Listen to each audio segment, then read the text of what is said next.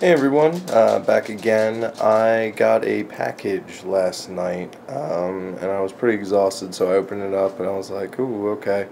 And it's not anything super fancy, it's not anything that, I need to do a review on, but I figure it's open, it's not an unboxing, but I'll show you what I got. So anyway, here I went on Thinkgeek.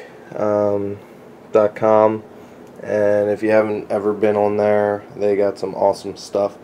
But anyway, I got these two 8-bit ties. The reason they're 8-bit, as you can see, everything's kind of pixelated, but the tie itself is these kind of edges on it.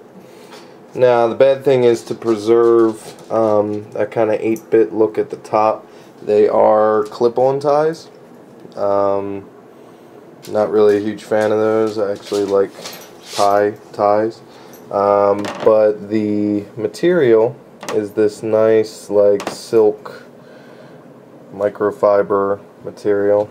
On the back you can see there's like an actual clip skinny tie, and this is attached to it. And you got your Thinkgeek. This is Power Red and something retro blue or something like that. But yeah, they're kind of cool. I definitely will probably wear them. They're not super dressy, but you know, any of those occasions when dress casual is kind of required, is a geeky little thing I can pull out, and you know, I don't know, people probably ask me about it and there's not much to talk about. Hence the reason I don't really know why I'm making this video. But anyway, yeah, Thinkgeek.com, the 8-bit ties matching set.